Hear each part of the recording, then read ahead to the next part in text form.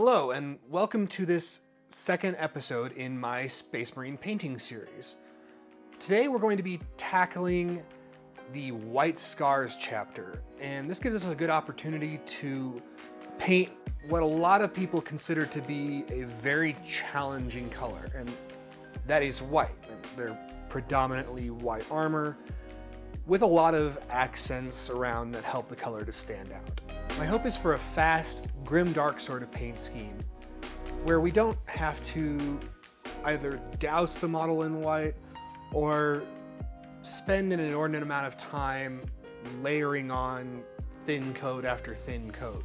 Then again, this is White Scars. Isn't everything about speed?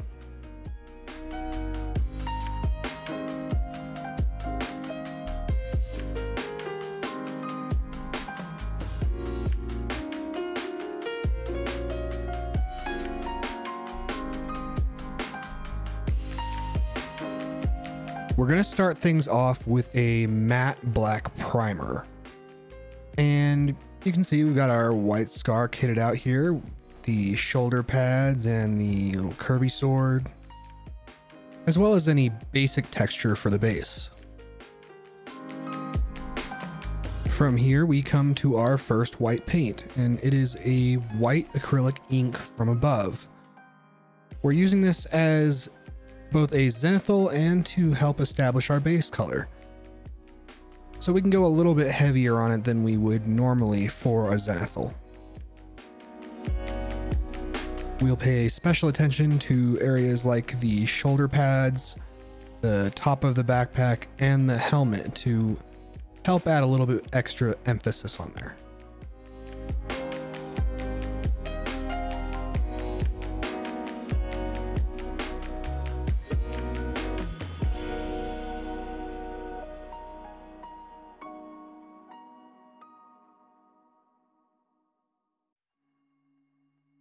And now that zenithal is done, if we did it correctly, should be a lot of white from the top and black from underneath.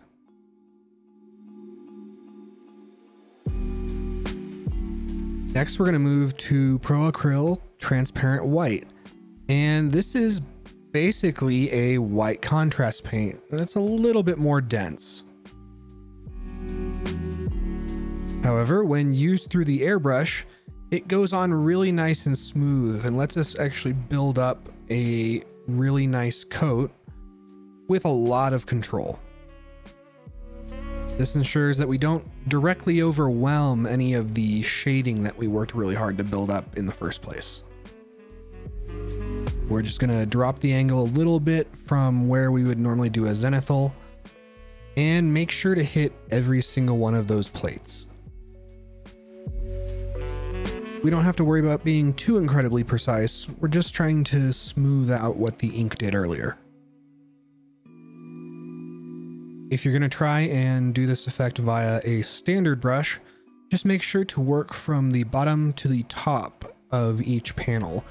That way it creates the nice gradient and doesn't mess with our shading too much. The last place your brush touches is going to be the part with the most paint deposited.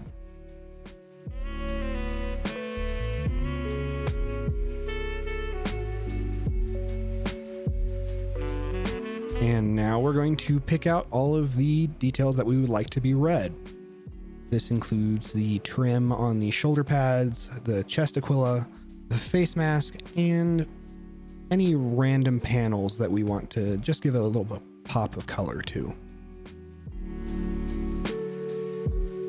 Try to work in the direction of whatever detail you're painting, and don't worry if you go a little bit outside the lines. Some of the shading we're going to do later will cover that up. But if you end up going really far outside what you're wanting to paint, a little dab of the transparent white will fix that right up.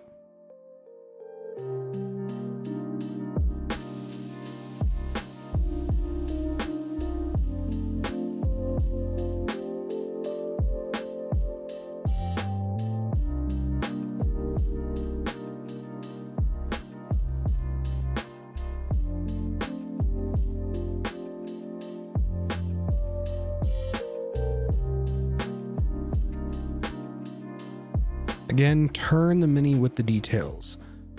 You have a lot of freedom of movement with the Mini and not just your brush.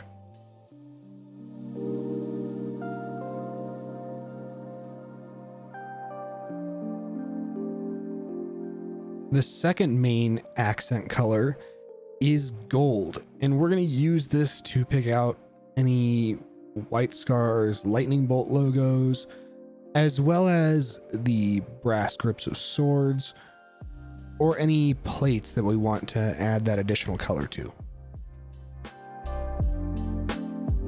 A big part of the White Scars theme in general is being able to shuffle this gold and the red around on various parts of the Mini to lend a sense of individuality. This is especially true if you're painting stuff up for the Horus Heresy, as it was common to see even partial plate markings instead of the full colors like I'm doing here.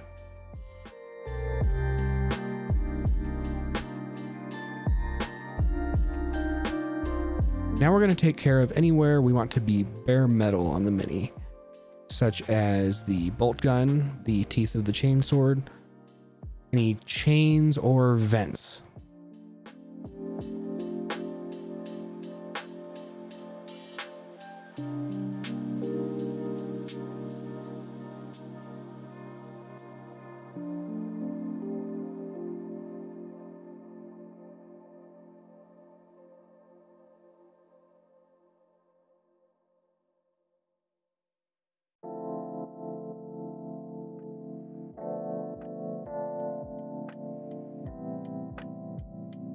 Next, it's on to transparent black for all of the weapon casings, such as the chainsword and the bolt gun, as well as any of the flexible materials, such as the belt or the joints between the armor. Try not to overload your brush and just let it flow onto the details. As with the red and gold though, a little bit of overspill is fine.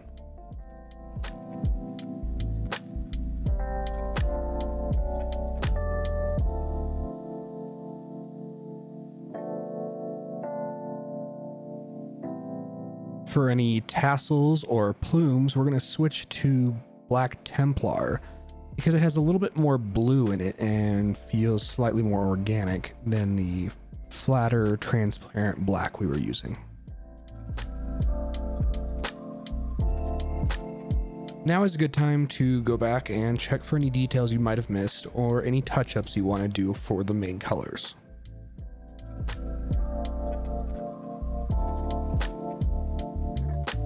To add a bit of dirt and grime, we're going to use a dark brown enamel wash.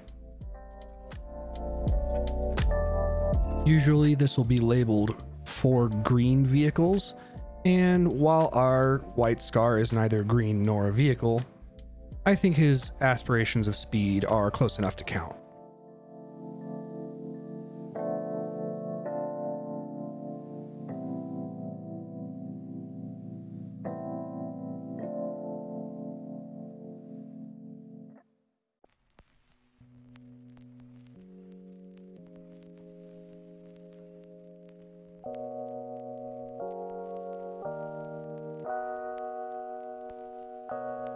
After giving the enamel about an hour or two to dry, we're going to come back in with some white spirits and either a makeup sponge or a Q-tip. Using this to apply gentle pressure, we're going to remove some of that set enamel from most of the major surfaces, being careful not to press too hard and damage the paint beneath, or to remove too much of the grime we've made from the recesses. Try to resist the urge to add pressure in order to remove more of the enamel. Just take your time with short, gentle passes until you've got that white or any of the other colors back where you want them to be.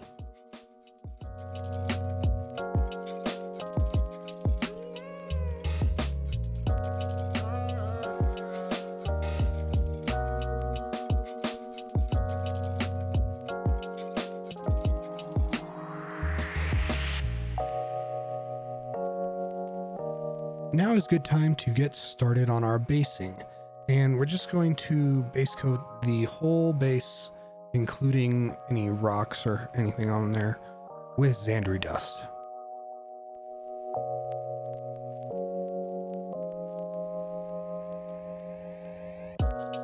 While we wait for the base to dry, we're going to get started on the glow effects, using white to pick out any light sources such as the eye lenses or the arm panel. This can go right on, and if you overspill a little bit, you can just wipe that right up with a finger or a damp brush. It's now you really get to see how different our final armor finish is from pure white. The white should dry fairly quickly, and we're just going to go back over it with our fluorescent orange or fluorescent red. You don't have to be all that neat here, so this is kind of what's going to give us that glow effect. But just try not to glob it on.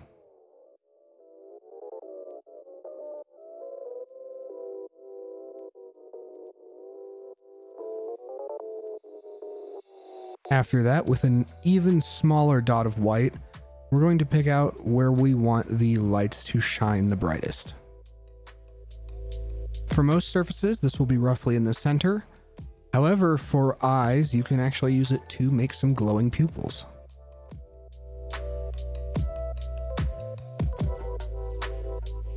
Then we're just going to take a little bit of red ink and dab over the entire area that we want to glow.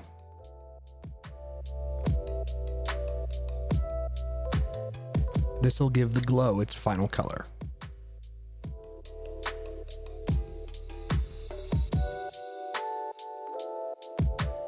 Back to the base, we're just going to give the whole thing a quick dark brown wash.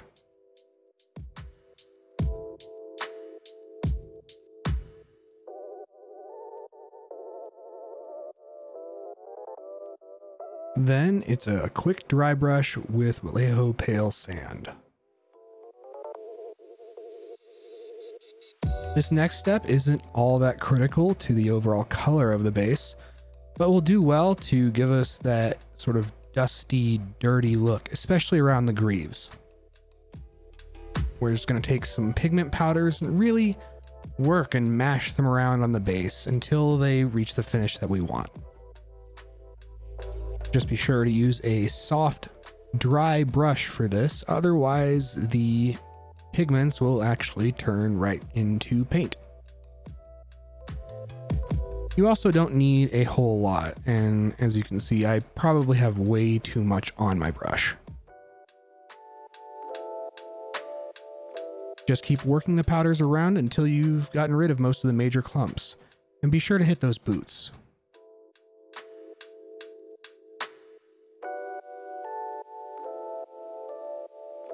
To fix the pigments in place a little bit, I'm using a 50-50 mix of matte varnish and acrylic medium.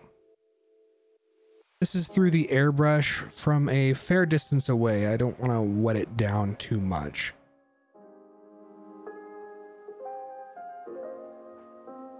And with that, all that's left is to finish up the base rim and throw on a coat of, in my case, matte varnish. I'm pretty satisfied with the effect that I've achieved, but let me know what you think down there in the comments. If you enjoyed this video, feel free to click that like button and let me know. If you missed the first video in the series, you can click up here someplace and go check that out. But if you want to catch the rest of them or any other videos that I make, go ahead and click that subscribe button so that you don't miss a video.